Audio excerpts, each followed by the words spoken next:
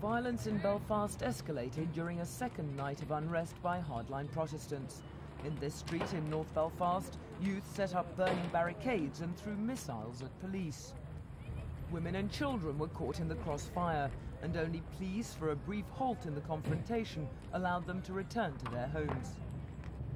It was only after a lengthy standoff that police eventually broke down the barricades. Elsewhere in Belfast, police encountered more violence. Policemen were attacked with petrol bombs. One officer was in flames before quick-thinking colleagues put them out. Meanwhile, in Portadown, several hundred Protestants confronted rows of riot police blocking the way towards the Catholic area in Garvaghy Road. Police retaliated with water cannon, the first time in over 30 years they've been used in the troubled province.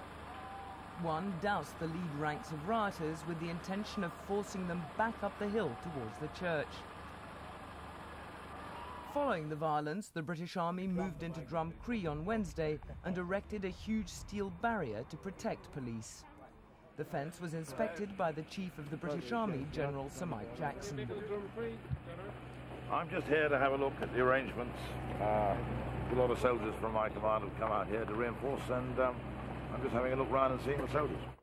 Despite pleas from political leaders to end the violence, the Orangemen are calling on their supporters to continue the protests.